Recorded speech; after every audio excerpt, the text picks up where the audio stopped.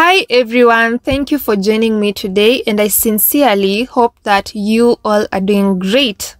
So Meghan, the Duchess of Sussex, hasn't even officially launched her brand, that is American Riviera Orchard. Yet you see the UK media and the royalists whining so much about it. You know, the only thing that this shows me is that these people are really scared of Meghan's power.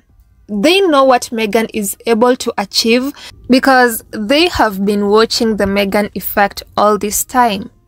Everything that Meghan does just turns into gold. When she wears a brand, you'll see it selling out. And when she appears somewhere, maybe for an event, you'll even see the tickets selling out. So that's just who Meghan is. Maybe these people are not prepared to see this. When they chased Meghan out of that country, when they made her life impossible in that country, they thought she was going to go away and she was going to fail terribly. But 4 years down the line, now headed to 5 years, Meghan is doing so well. And I believe that this is the reason why whenever Meghan decides to do something, these people, that is the UK media and the royalists, will speak so negatively about everything that Meghan is about to do in the hopes that it's going to fail. But I don't believe that is ever going to happen. So Tom Bower is now here whining how Duchess Meghan's American Riviera Orchard is a threat to the monarchy. I knew at one point or the other they were going to say this. They were going to say how Meghan's brand is a threat to the monarchy. I mean, if a woman who's living 5,000 miles away launches something and it's said to be a threat to the monarchy, then it means that this monarchy is so fragile. Anyway, I also believe that Tom Bower is one person who's very bitter about Harry and Meghan's every move. Remember when he said that the survival of the monarchy depends on the obliteration of the Sussexes? That is what Tom Bower said in the beginning of this year.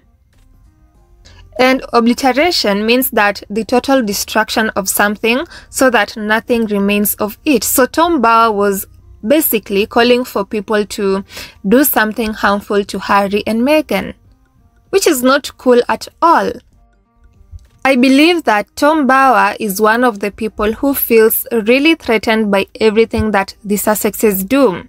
He feels like every little thing that Harry and Meghan do poses a threat to this monarchy because these and royals, or let me say the likes of William, Kate, Charles and Camilla are just very incompetent.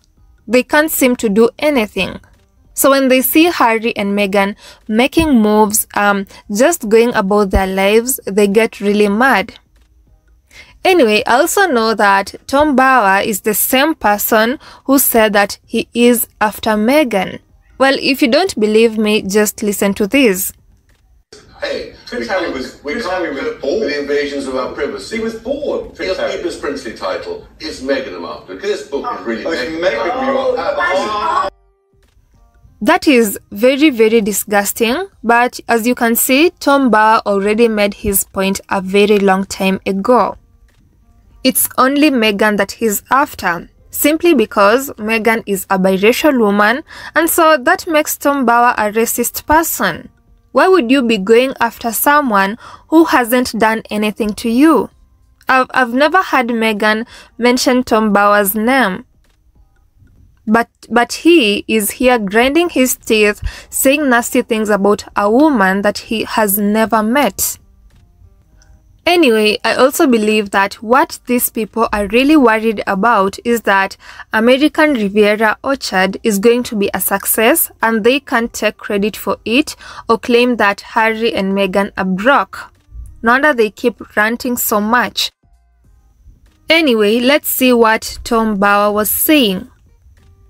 So he wrote in a mail column saying that the King and Prince William now face a serious problem and a woman whose personal drive and hungry ambition seem to know no bounds. She wanted to rule the world, says Nelthorpe Cowan of their time working together, words King Charles should remember. Until now, he has been too accommodating. It is unfortunate that the king agreed to give royal titles to the Sussex children, Prince Archie and Princess Lilibet. Now, after the launch of Meghan's lifestyle brand, he probably regrets it. These people are mental, right? Well, especially Tom Bower.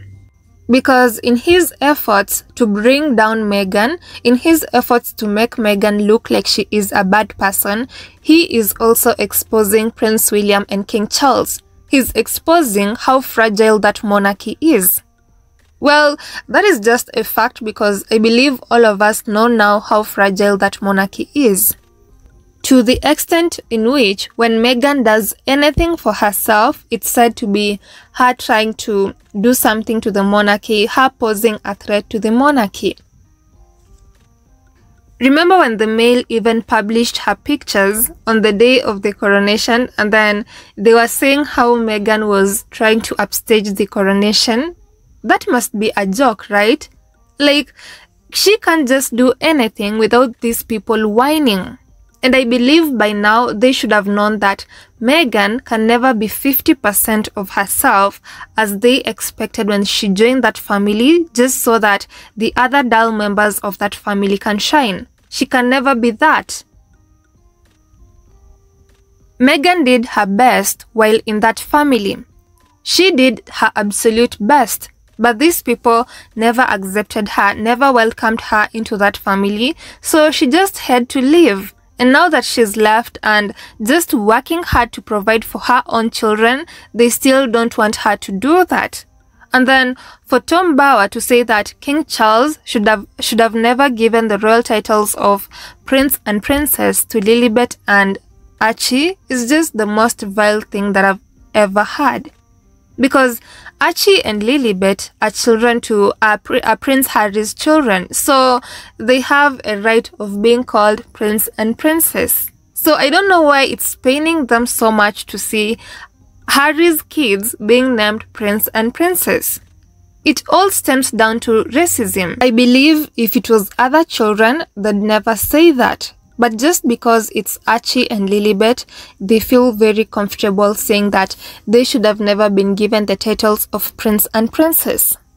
But anyway, I really don't care about the titles thing. Honestly, I don't even think it's affecting Harry and Meghan so much because they have already established themselves. Whenever someone says Meghan or when someone says Harry, you'll definitely know that they're talking about Harry and Meghan. They don't have to include the Prince Harry and Duchess Meghan so that you know it's them. Like, their names just speak for them without these titles. Tom Bower can continue whining, but Meghan is not going anywhere. Her brand is not going to fail because Tom Bower thinks it's a threat to the monarchy. Anyway, that's just what I'm going to say for today. Kindly leave your comments down below on what you think about this, and I will see you all on the next podcast. Have a wonderful and amazing time. Goodbye.